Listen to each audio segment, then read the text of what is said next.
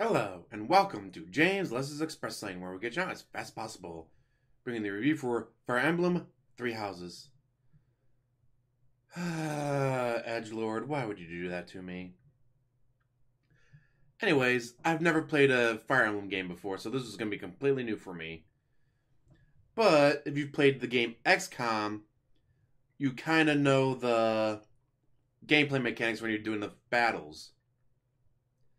But there's a lot more than fighting.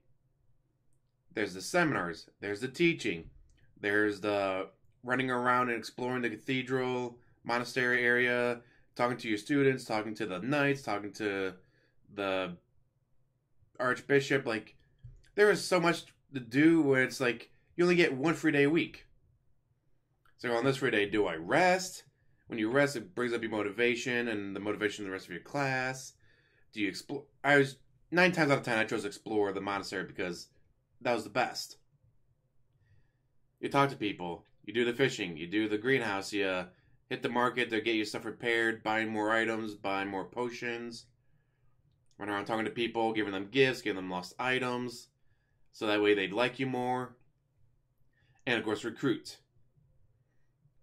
I recruited a few people, but not everyone that I wanted. There was a couple people I gave them all the gifts in the world. I talked to them every single week.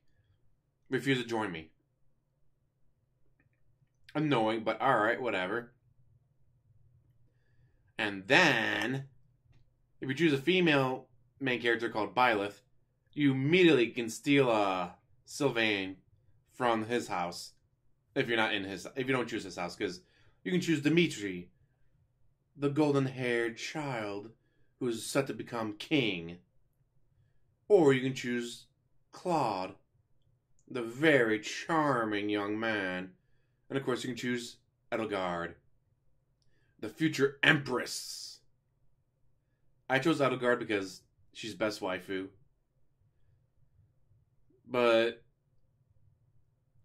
I'm kind of tempted to go try the Dimitri house. Claude is cool, don't get me wrong, Claude is cool, but I might want to do the Dimitri run. Also, that way I can...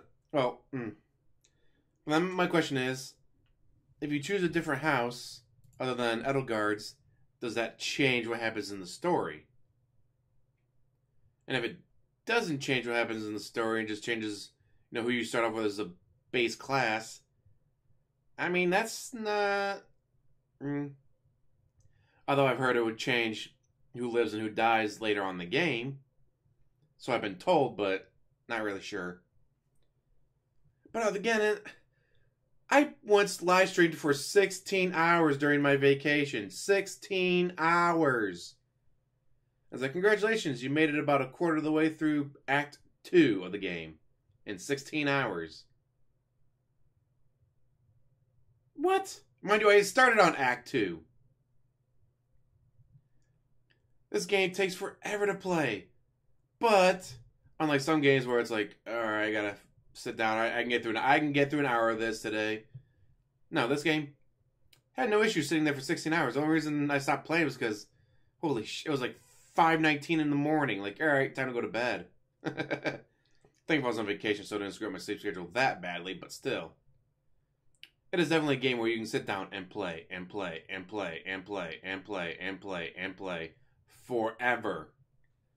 If you're planning on doing a 24-hour marathon, this would be the game for you. Although, word of warning, YouTube cuts off live streams at 12 hours. So like the last 4 hours of that live stream was gone forever. Sad face. But, unlike XCOM, where it's like, you have a 99.9999999% chance to hit, and you miss. This game's actually pretty good, although I did play on casual mode, so there was no permadeath. I'm guessing the hit chances were a little bit higher, but you will miss at very inopportune times, just like in XCOM.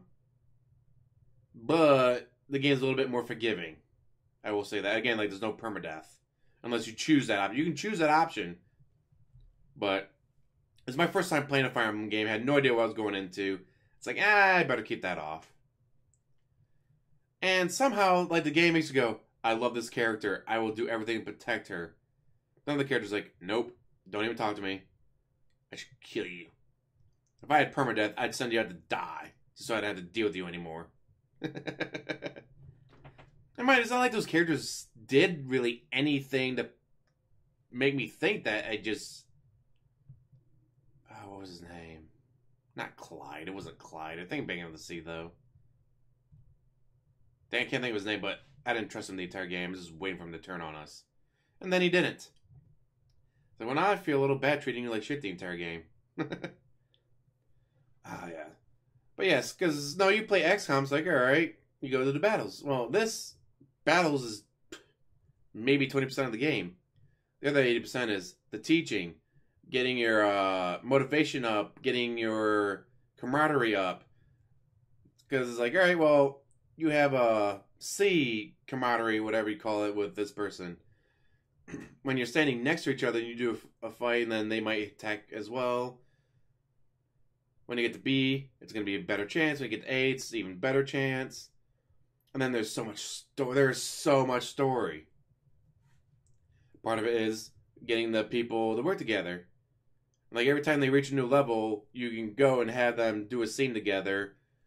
But some of the scenes were hilarious. Because, like, some of the characters don't like each other, but, like, they'll still... Like, oh, our bond is now stronger, even though we still don't like each other. And others, well... Meow, chick, meow, meow. You know that's common. And I love that I changed the name of the characters. It's like, you can only name your main character, but doesn't mean you can't go, alright, you remind me of Luna Lovegood, so I'm calling you Luna. Oh, you're a foreign exchange student? Your name is now Fez, which is foreign exchange student. Or, of course, Edgelord instead of Edelgard. Hubert. I had so much fun with that. I was like, oh no, you better leave Fez alone. Like, I loved Fez. I loved Luna. Obviously, they got their own pet names because they're awesome and deserve them. And the others is like, no, I'm not taking the battle with me. This game had permadeath. I'd send you out to die. I might like that character didn't do anything to me. This is such a good game. Like, I want to replay it again. But I was like, no, because that's going to be like 40 plus hours you got to dedicate. Although actually probably wouldn't take as long. Because I've already played, so I already got the game mechanics down. I already know what I'm doing. And like the first time I was like, well, I want to talk to everyone. I want to hear everything. I want to do everything. If I played it again, it'd be like, meh, I already talked to you. I already know you. But if I played it again, I would have to get the DLC. Ooh, there you go. I could do a second run of this game, choosing House Dimitri, the Blue Lions. Because it's like Blue Lions, Black Eagles, and Golden Lions. No, not Golden Lions. Golden Bears? Cannot remember what Cloud's house is. Son of a bitch. But yes, I would do Dimitri run, and I would do the DLC. Ooh, that could be interesting. But right now I'm playing Torchlight, and I'll be playing something else after that. Don't know yet.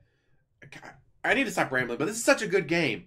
If you have the Switch, this is a must-get. Zelda Breath of the Wild, Tetris 99, Super Mario Maker 2, Fire Emblem Three Houses. You have to get these games. Like, if you own a Switch, those games you have to own. This is definitely a 9 out of 10, 9.5 out of 10. This is a definite must-own. Get it, get it, get it. And like I said, I'm going to stop talking, so see you guys. Thank you for watching. As always, like, subscribe, comment down below, and have a wonderful day. By the way, I'm cosplaying as Dorothy right now. One of the characters from the game.